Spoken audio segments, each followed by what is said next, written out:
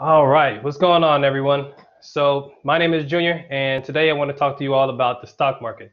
I've got my two little helpers here. They're going to help me out as far as giving me my markers and things like that while I'm telling you all about how the stock work. I won't get too much into actually investing into the stock market using one of the brokerage accounts or something like that, but that might be a separate video for later. I just want to today kind of show you all, what a stock market or what a stock is, and how to, I guess, go around the beginning stages of understanding it so that you can, successfully invest in it. So can I get a marker, please? Thank you. All right. So what is a stock? A stock is pretty much just a part of a company. So let's say we have here company A. When that company goes public, the first off, when a company gets started, the new business, stuff like that, they start off as a private company, but as time goes on, they're able to become a public company, and then they can sell shares of their company.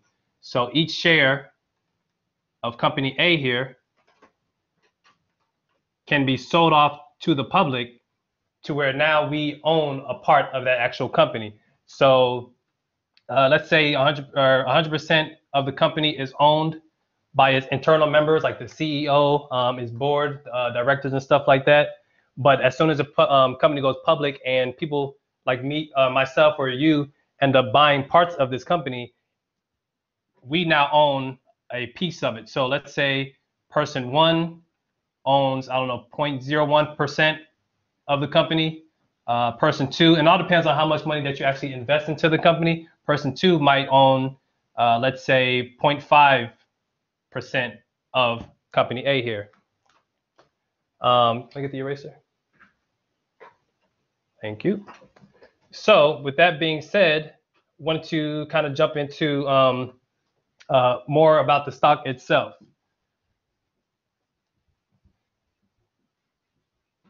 There you go. And for that, I have a prop here. I've got some candy here. Let me get one. Thank you. All right, so let's say this here is company A, Haichu. They sell candy, of course, and we would like to buy a part of that company. So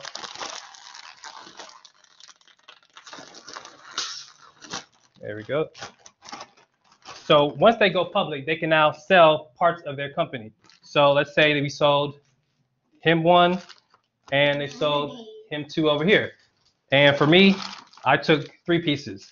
So each share of their company, they now lose to our investment.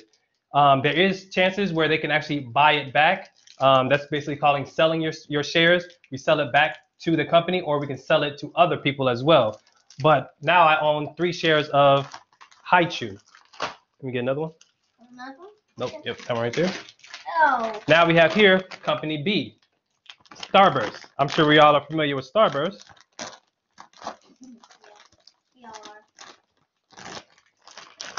So now Starburst is a public company. We can go out and buy shares of Starburst. So let's say he's going to buy 3 shares. Him over here is going to buy 2 shares this time. And I'm only going to take 1 share of Starburst. All right. All right. So now that I have a share of Starburst, whenever Starburst makes money, I make money. If Starburst loses money, I also lose money. And all this depends on how much I actually put into their shares, their stock market. And it's always a good idea not to only put your money into one company. For example, the reason that I gave you, if Starburst loses money, then that means I lose money also. But when Haichu, when they make money, I make quite a bit of money from them because I have 3 shares of Haichu and 1 share of Starburst. So my portfolio will look something like this. Let's call it S for Starburst, and we're going to call it H for Haichu. As soon as I buy the stock, let's say it goes this way, makes some money, lose some money, makes some money, lose some money, makes a whole lot of more money, makes some money, lose some money, comes down, lose a whole bunch of money. Same with Haichu. If I bought that on the same day, they make some money, lose some money, all the way around. So my portfolio looks something like that. And actually, I'm going to eraser, please, and another color for the marker. Just to make this a little bit more clear for you all, I'm going to actually put this in a different color.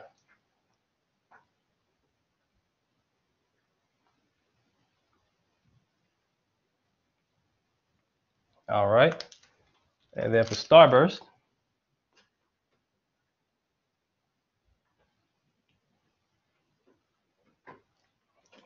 all right. So at any given point or any given time, let's say this is one, these are in months. 1 month, 2 month, 3 months, 4 months, 5 months. At 2 months in, you see I don't have a lot of money in Haichu, but at 2 months in, Starburst, they made a whole lot of money. So that was actually good for me. Likewise, over here at 4 months in, Haichu was actually higher than Starburst. So at this point in time, I actually made more money with Haichu than I did with Starburst. The thing about the stock market is that you really want to buy your shares at a low price and you want to sell them at a higher price. This is what actually makes you money. So if Starburst started off at, or I get the black market, so if Haichu started off at, let's say $15 per share, so I buy it at $15. And then over here, we have our ending price, let's just say $100. And over here, we have Starburst. Let's say this is $42 per share. And again, they're at, just to make it a little bit different, I'm going to actually tank that. And now Starburst is at, let's just say $8. All right. So based on this graph, if you had a whole lot of money in Starburst, after 5 months, you would have ended up losing money. You would have lost 42 minus 8, which would give you 32, no, 34, I believe. So with Starburst, your 5-month investment, you would have lost. So you would have had, what was I say, 34? You would have had a negative $34 here. But down here with Haichu, you would have netted, actually, you would have profited 15 to, so that's what, 85. So you would have had a positive $85. So this is why you always want to buy low and sell high. Again, these are just arbitrary numbers, but over a 5-month period, you could potentially make a lot of money into the stock market, or you could actually lose a lot of money. And then again, it all depends on each share. So this is the dollar price for just one share. So if I just had one share of Starburst, I only lost $34 over a 5-month period. But since I have three shares of Haichu, this is my investment times 3 over 3 times. So it will not just be a positive 85. It will be positive 85 times 3. 3 times 5 is 15. 8 times 3 is 24, 25.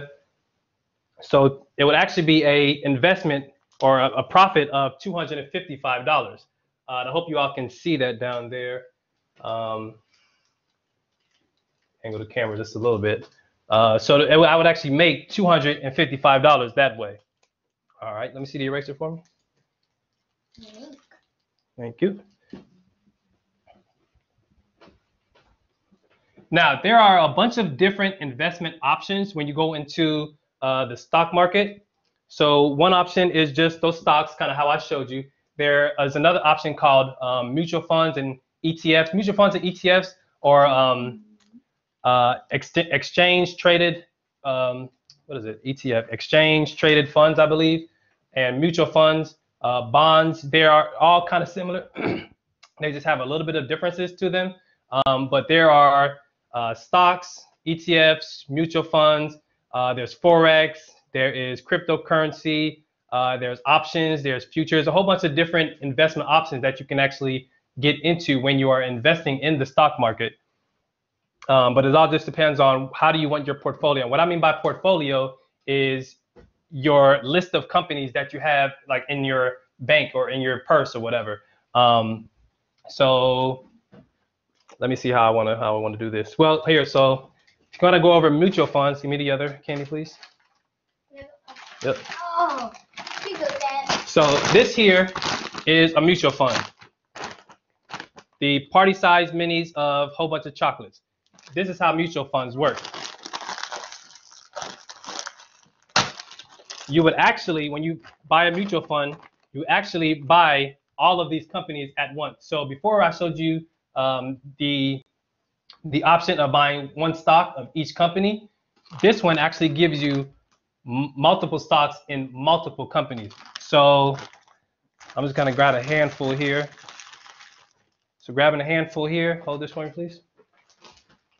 All right, so I've got 3 stocks or 3 shares of Snickers.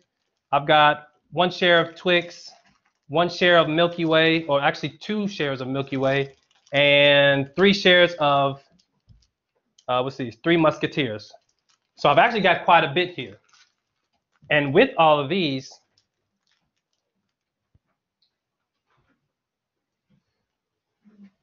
so we're gonna call this our mutual fund. We've got 3 Musketeers, we've got Twix, we've got Snickers, and we've got Milky Way. All right. So this is our total mutual fund, but within the mutual fund, they're doing its own thing. So we've got that going that way. Our Twix is doing something else. Can you get that for me, please? Our Snickers is doing something else. And I don't have a 4th color, but we're just going to use blue again for Milky Way here. That's doing its own thing also. Now, to us, it doesn't really matter what each one of these are doing, as long as the total mutual fund is going up. It's going up and to the right. You'll hear that quite often too, up and to the right, just because of how when you're looking at a graph for it, your investment could go up and to the right or down and to the right. It can never really go left because that's backwards in time. We're always going forwards in time. But you'll hear it quite often up and to the right or down and to the right. So as long as our mutual fund is going up and to the right, it's okay for us because we're not going to lose a whole lot of money based on our total investment. So let's say, for example, if 3 Musketeers was the only company that's going down in stock price, but all 3 of the other companies going up, our average would end up being positive. Our average would end up being up and to the right based on that. All right, here you go. Hold this for me, please. A bunch of candy. Yep, whole bunch of candy. All right. So again, when you get into the stock market, one thing that you have to think about is how the company is doing. You have to do research on the actual company to determine. I'm just kind of looking for my eraser here. Where's the eraser at, buddy? Yeah. Okay, thank you. He's got candy in his hands. He can't give me the eraser. All right.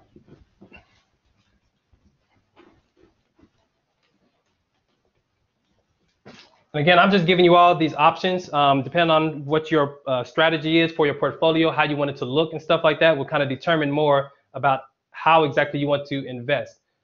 Me personally, I invest a certain way, which is mainly in options and futures and mutual funds, ETFs, stuff like that, mainly because I'm looking for the long-term investment, looking for more of a long-term investment versus short-term. But you know, some people do short-term investments where well, actually options and futures are a little bit more short-term, but it depends on how much of a risk you wanted to get into. But some people do also penny stocks. Those are just the ones that are kind of just starting off, where literally the name says it all, where you can really get a stock of a company for a penny. So the way that the stock market works, and I showed you the graph about it going up in price or down in price and stuff like that.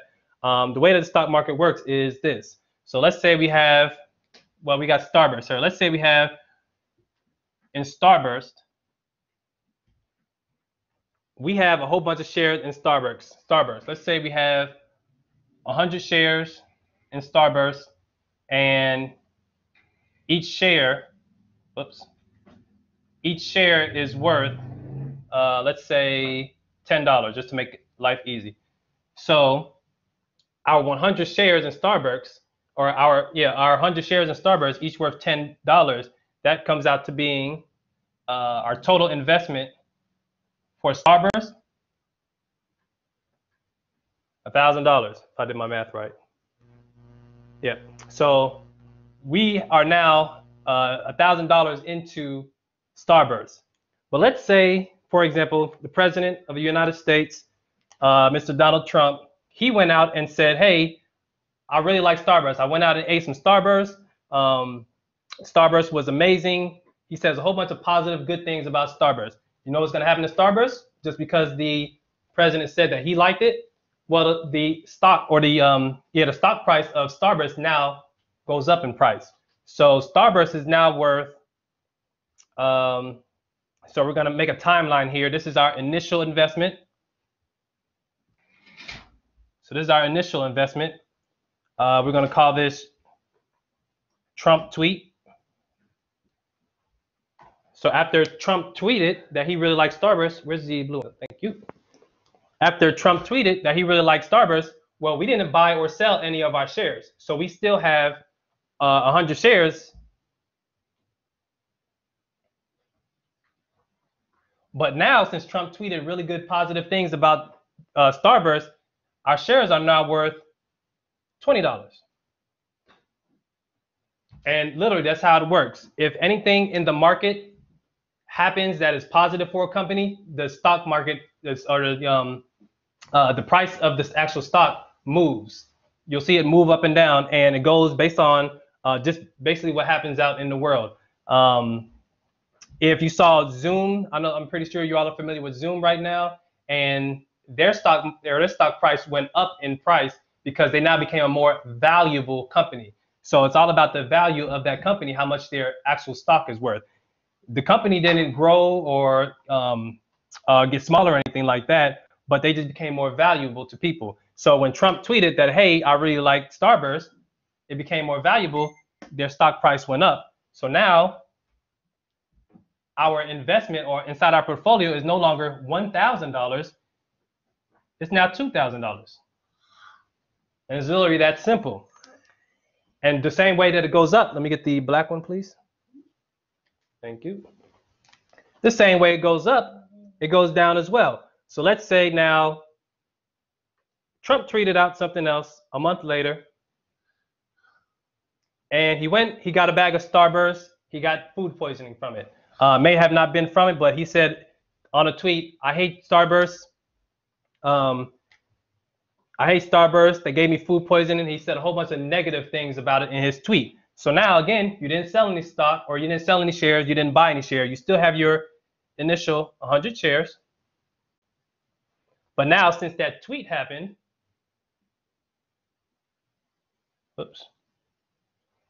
since that tweet happened, it is now only worth, just make math easy, $1.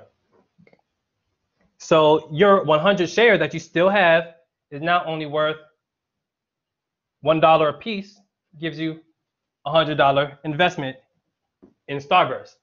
So I hope you all can kind of see and understand how this kind of works.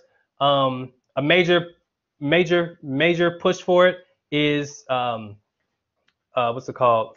Supply and demand as well. So are there more shares available in the company versus not in the company? That happens a lot in business, but another part of it really is just what the market is doing. Again, with the coronavirus pandemic that happened, Zoom, they might have only been worth $5 per share, but now they might be worth $500 per share. Sorry about that. Don't spin, please. They might now be worth $500 per share, basically because they became more valuable. Everybody is using Zoom now, and I mean everybody, even people who didn't even think they would be using Zoom. Little kids are using Zoom for school and stuff like that, so they became a lot more valuable company to the market. Airline company, their stock prices tanked. The reason being is because nobody's flying. They are not a valuable company at the moment. So their shares are not worth as much because nobody's really using them. Let me get the eraser, please. Thank you. All right.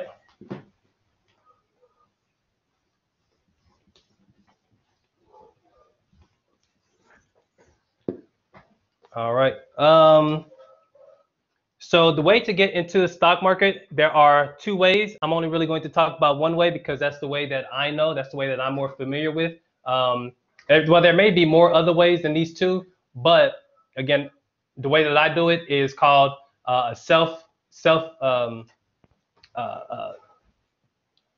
you're using a self-provided brokerage firm. Or you could use an actual brokerage firm that does all the stock trading and stuff like that for you. There are a bunch of places out there in which you can hire to manage your portfolio, or you can actually do it yourself.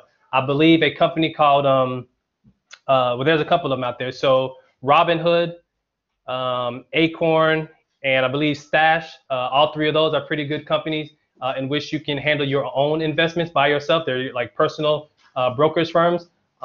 Those are really the first ones that I saw that came out there that allowed you to be able to do this. I'm pretty sure there's probably been other ones out that were able to do it, but with the technology of cell phones and stuff like that, those ones created apps which made it really easy in order to do that.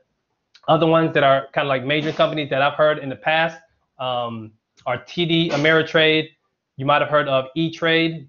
They are all self-guided investment firms. And also Fidelity, I believe, also. And I can't think of another one. I think JP Morgan might be one that allows you to do that. I think JP Morgan may be just, what's it called? They might be the broker for you rather than allowing you to be your own individual broker. But either way it goes, you can get into the stock market those ways. One thing you have to kind of remember, though, is so the key things to remember are the commission fees. I believe Robinhood and Acorn and Stash, they either have little to no commission fees at all. TD Ameritrade, Fidelity, and E-Trade, I believe they do. They may not have any fees as far as actually getting into the brokerage, like creating your own account. But then once you start trading, once you start buying and selling and stuff like that, you may have to get or charge a fee. If you wanted to get into things such as cryptocurrency and Forex, I don't believe Fidelity, TD Ameritrade, stuff like that, they allow you to do cryptocurrency or Forex. But if you get into more like using Robinhood or using Acorn, I know Robinhood for sure, but Acorn and Stash, I'm not sure about that. So that's something you have to look into. There is a case where you can also buy partial stocks. So let's say a stock of Apple. We all know Apple is a big company. Microsoft.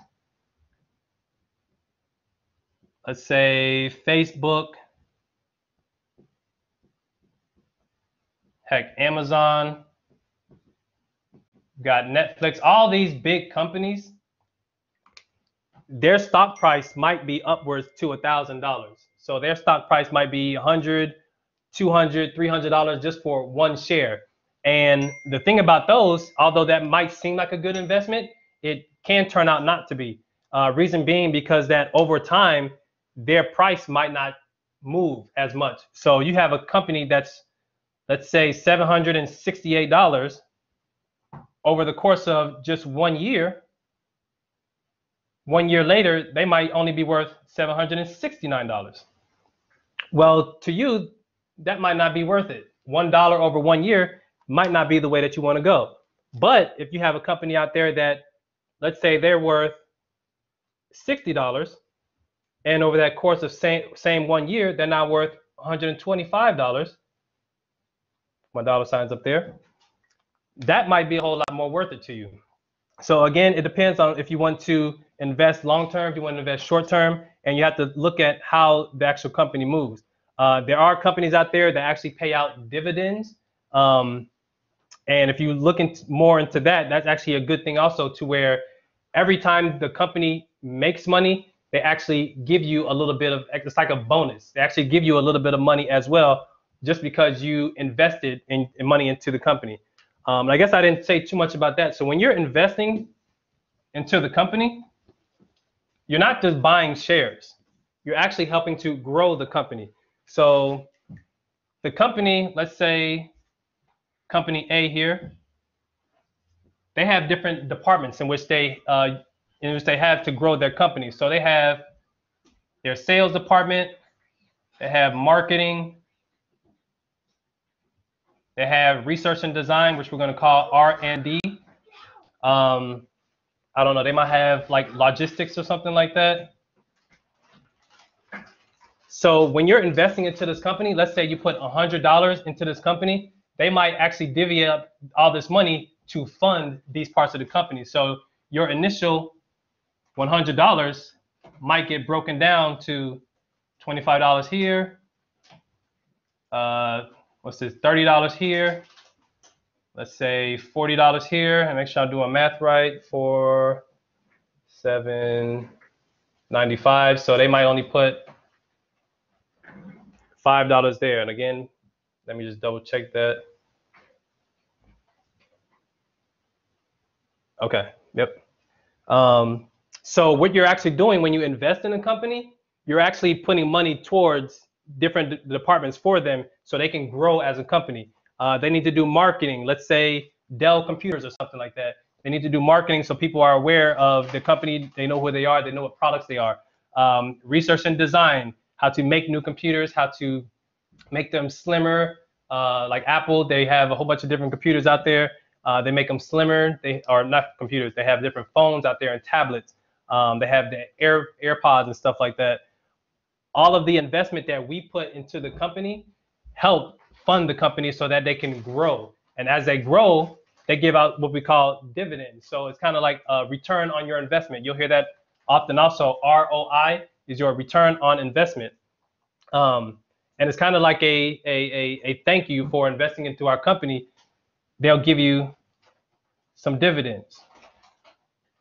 So oftentimes companies don't give those out, but if you can find a company that does, this is a really good thing. So where you can actually make residual income every single month without having to sell it. You still own your same share that you had, but for holding it, they give you dividends on top of that.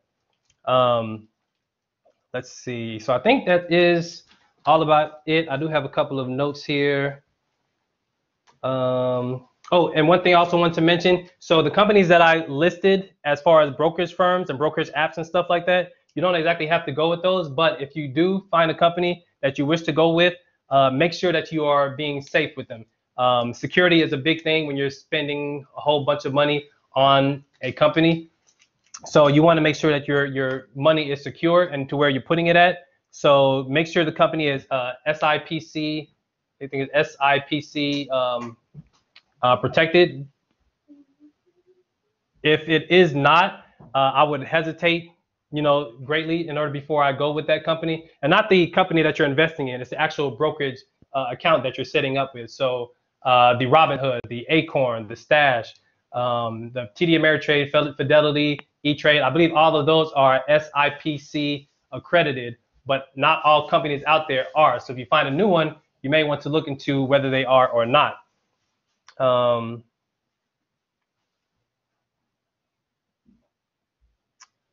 So yeah, I think that is all it for right now. Like I said, I won't be getting too much into actually investing into the stocks.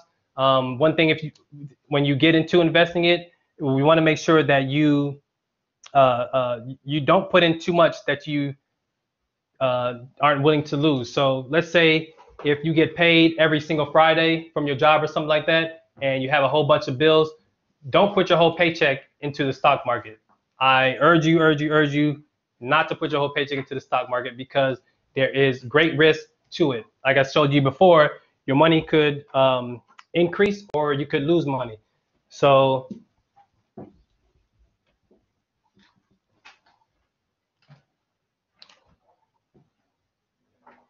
again, this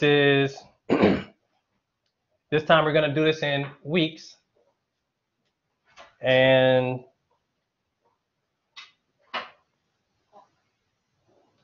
8 weeks, so 2 months.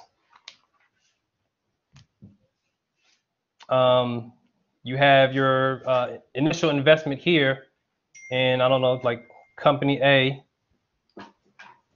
So, well, actually, this is not. This would be dollar amount, and this would title be company A. All right. So where's the red one? There you go. So now what you have here is that, let's say on week 1 you get paid on that Friday, and you would like to put some money into it. Again, don't put your whole paycheck into it. What you want to do is spread out your investment. So only put in enough that you are willing to lose. So when you create your budget, if you don't have a budget yet, no big deal. But I urge you, when you're getting to the stock market investing, you create a budget for it. And what you want to do is create a budget for this. So let's say if your paycheck is $100, and let's say all your bills might add up to about $50, just to keep numbers easy. I wish all my bills were $50, but after that $50, you might want to put towards short-term savings, long-term savings. You might want to put towards what is it called? Emergency funds, stuff like that. But then you can also put a separate fund for a stock market, and you put in, let's say, $10. So you put in an initial $10 here, and you just kind of watch it. You kind of watch, what your money. Let's say this is 20, 30, 40, 50, 60, 70.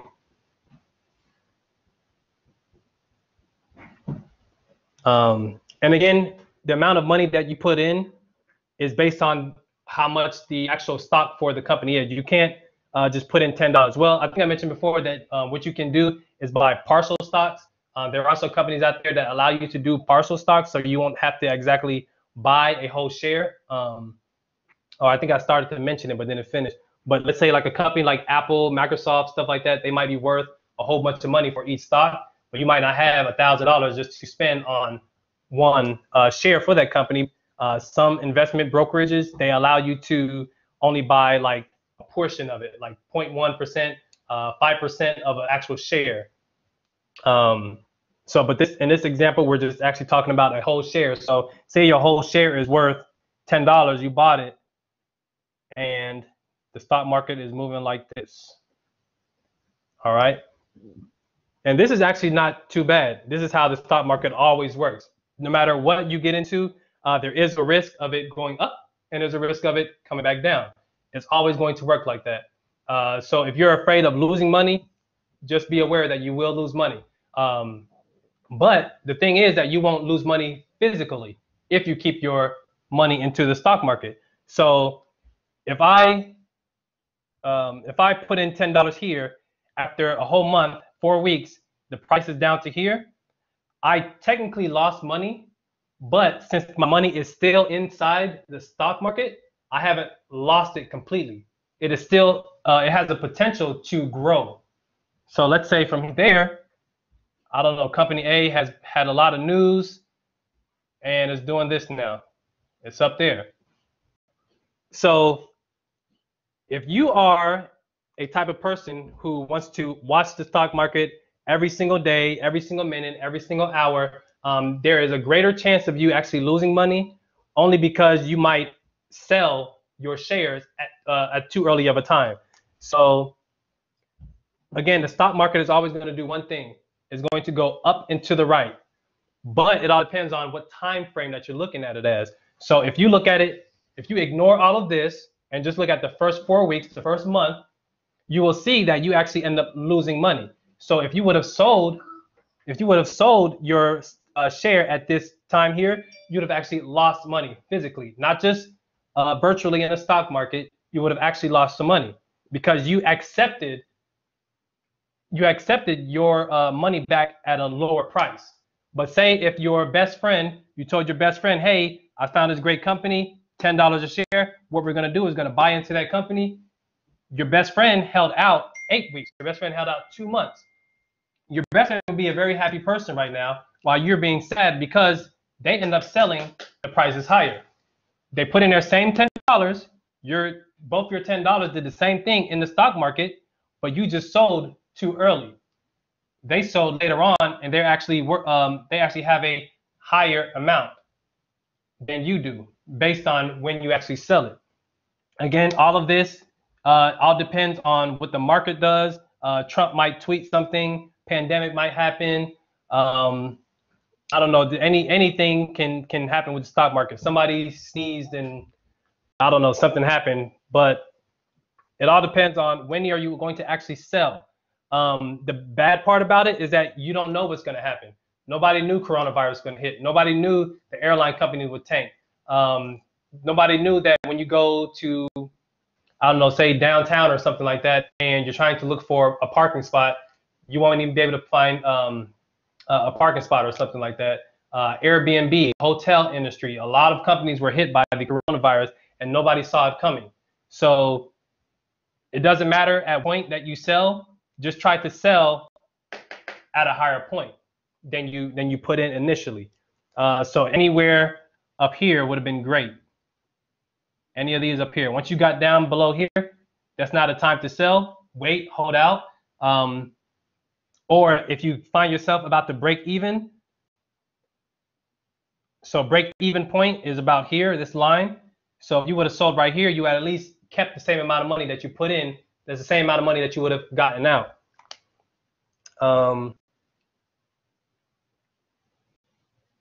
So yeah, I think that's all about it for right now. Can't think of anything else to kind of give you out to make sure that you understand how the stock market works. Definitely is nothing to be afraid of. Definitely there's no reason to be scared to get into the stock market because it's going to do the same thing. It's always going to be something that moves the price of a stock up or down, but you just have to make sure that if it goes down, you don't put in a lot of money that you're going to go bankrupt just because you lied. Put in only as much as you're willing to lose because there's always a risk to it. And also remember that if you hold out longer, again, these are just arbitrary times. So this here might just be for, I don't know, like Zoom or something like that. This might be Zoom's actual stock market, what happened, and then coronavirus happened here, and then it just shot up. Every company is different. You have to kind of research the company and also research the industry. When I talk about the airline industry, there's Delta Airlines, American Airlines, there's Spirit, JetBlue. There's a whole bunch of different companies that within that industry. And what you have to do is research that industry in order to find out, okay, is this a good company to get into? Right now, what's going on real big is, like I said, Zoom conferencing. I think Google now has its own conferencing. I think they have like Google Meet, Google Hangouts, or whatever. That might be a good industry to get into as well. A lot of stuff going to virtual, so those might be good things to get into. But without giving you my, I'm not a professional broker or something like that, so I can't really give you investment tips or whatever. But this is just what I've seen. This is what I've learned. I just wanted to share this all with you. So definitely go out there, do some research. If you have any questions, feel free to let me know. I'm here to kind of help you all, answer any questions that you have the best way I can, kind of show you the breakdown of everything. And make sure you all kind of make money. If we're in the stock market to make money, not lose money. So yeah, thank you all for watching this video, and I'll see you all next time.